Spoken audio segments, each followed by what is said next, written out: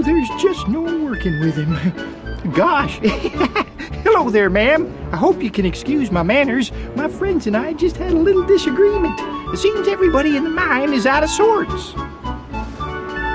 Well, hello there, my dear. I'm Doc. Well, over there's Grumpy, and you met Dopey and Happy already. We're trying to mine some gems, but we seem to be having trouble working together today. Dopey thought maybe you could help us. Would you look at that? Everybody working together. Why, that's music to my gears. Well, that sounds swell. Now, we just have to find a mine cart to load up these gems. Grumpy and Happy are having some more trouble. To get the minecart up the hill, they have to work together in a steady rhythm.